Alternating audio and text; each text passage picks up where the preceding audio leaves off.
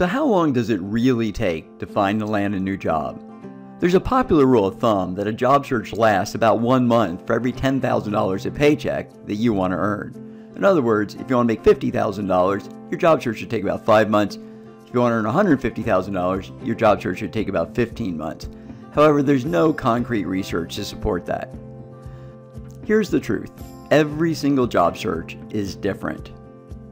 The important question is how long it'll take you to land a new job.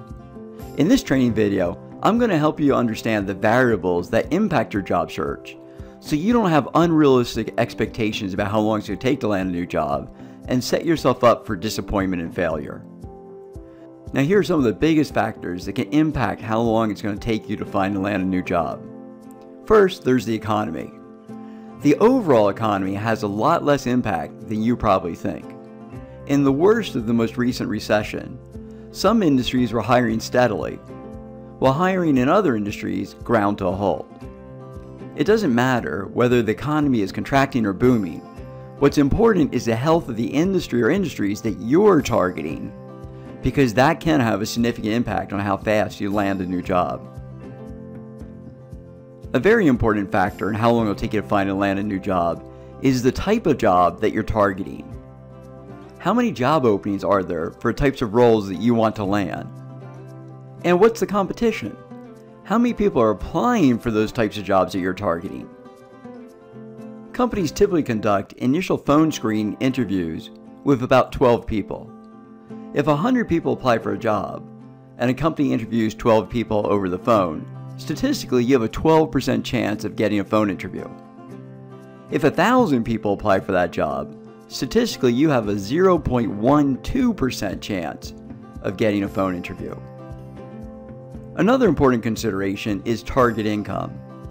When you're targeting higher paying jobs, generally there are fewer openings and there's more competition, which is why it often takes the typical job seeker longer to land a higher paying job.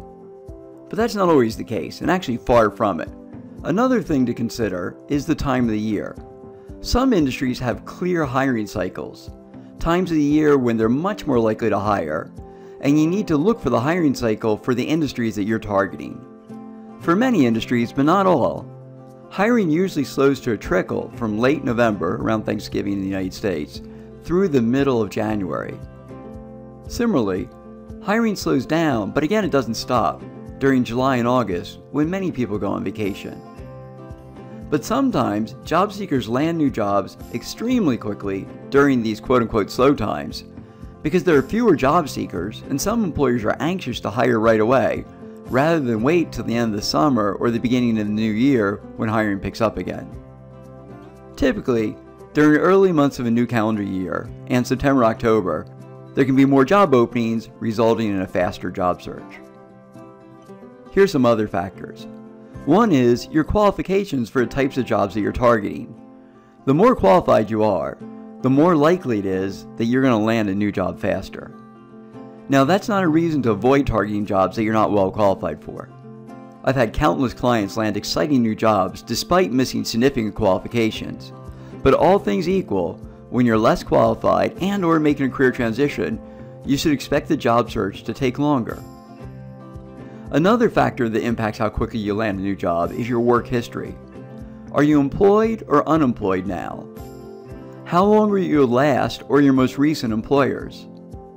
If you have any employment gaps, why and how long were they? Age, sex, even your height and weight can impact getting hired. While discrimination in the US is illegal, obviously it still exists. Personally, having thousands of clients, I think have a very small impact on most people's job search. Hiring managers who want to hire people who are going to help them to achieve their goals and solve their problems, who are motivated and who are manageable. And when you convince a hiring manager that you're those 4 things, you're going to get job offers. So far, we've talked about 10 different factors that can impact how long your job search will take. And we haven't even talked about your job search itself yet.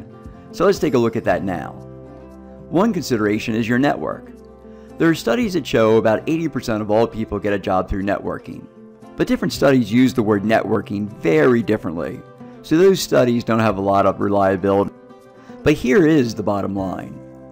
Most people don't have good networks of people who can introduce them to hiring managers and companies who have job openings now for the type of job that they want. If you do have a network of people who can get you in front of hiring managers, by all means do so. Statistically, it can result in a shorter job search. Online job search. Studies showed that only 5 to 10% of job seekers obtain jobs through job advertisements. Let me say that again. Studies showed that only 5 to 10% of job seekers obtain jobs through job ads. In other words, many job seekers are wasting days, weeks, and even months by searching for a new job online. However, keeping in mind that I've been doing this for more than 10 years, I've had many thousands of clients, I've found that online job search strategies can be very effective if you have a strong resume that effectively positions you and proves to employers that you can handle many of the responsibilities for a type of job that you're targeting. You'll also have more success landing a job you find online if you learn how to find and engage company insiders, mostly people that you don't know, who can get hiring managers and HR professionals to pay more attention to your application. I've found that when you have a great resume and you use those insiders, that about 40% of my clients, that's 40% of my clients land jobs using online job search strategies. Now what about recruiters? Recruiters fill about 7% of all job openings in the United States. So that's not a very big number. And recruiters put a round peg in a round hole. If you're making a career transition, you're not a round peg going round hole, and it's unlikely that a recruiter will be able or even willing to help you. In fact, I've had many recruiters as clients who want to make career transitions and they had no idea how to do it. Now let's talk about the hidden job search. About 15 to 20% of all available jobs in the United States are advertised publicly in some medium. Let me say that again a little bit differently. About 80 to 85% of all jobs in the United States are never advertised anyplace. The single most effective job search strategy is to build a list of potential employers, identify all the potential hiring managers at those employers, prepare a letter that piques their interest, and get that letter in front of as many hiring managers as possible. The more eyeballs you get in front of faster, the more likely it is that you'll land a job faster. In fact, this is the fastest job search strategy. You can often create interviews in just a couple of weeks using this strategy. Another factor that impacts how long it'll take to find a new job is how much time you have to conduct your job search. Obviously, the more time you can spend looking for job opportunities and getting on the radar of hiring managers and HR professionals, the faster your job search will be. Now let's talk about how the interviewing process impacts the length of your job search. Employers are increasingly stretching out the interview process and the overall time it takes to hire a new employee.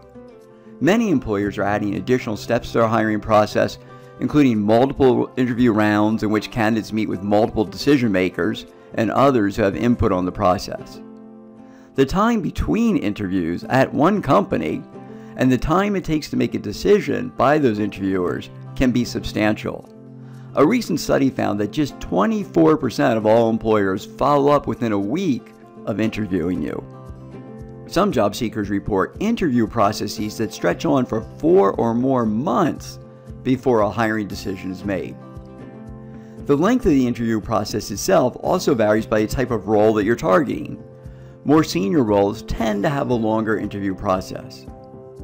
The size of the company that you're interviewing for can have a great impact on how quickly you get job offers. Small companies often have a faster hiring and interviewing process, and larger companies have a slower and longer hiring and interview process. Something else to consider is that most companies interview 6 or 7 candidates before making an offer to one of them. That suggests that the average job seeker needs to interview with 6 or 7 different companies to get one job offer. Of course, some people get a job offer from the very first company they interview with, and some people need to interview with 10 or more different companies. But you should expect to interview with 6 or 7 different companies before getting a job offer. The reason I'm sharing this information with you is that I've had many clients who had unrealistic expectations about how long their job search is going to take, and they quit way too soon. The last factor I'm going to mention is luck. Sometimes the right resume lands in the right hands of the right hiring manager who has an immediate need for your skills, and they can quickly interview you and make a hiring decision. When the stars align this way, you can have a new job in a month. But most people should expect their job search to last between 3 to 9 months, depending on all these factors that we've discussed. So what's the takeaway from this training video? What's important in your search is focusing on the factors that you can control. Make sure that you have the most effective resume possible, because without it, you just won't get interviews. You need to make sure that you understand and use the very best and most effective job search strategies for a type of role that you're targeting. And you need to make sure that you are well prepared for every job interview so you have the best chance to convert it into a job offer. When you're looking for a new job, you don't want to lose any opportunity unnecessarily. The good news is, as a Career Change Club member, you have access to all the resources that can help you prepare great marketing documents, meaning your resume, cover letter, and LinkedIn profile, use the best job search strategies, and really prepare to convert your interviews into job offers. And of course, the Career Change Club also comes with a quick question and coaching session where you can talk to me one-on-one to answer any questions that you have. So set realistic expectations for your job search and use the resources in this program to get the best job for you as quickly as possible.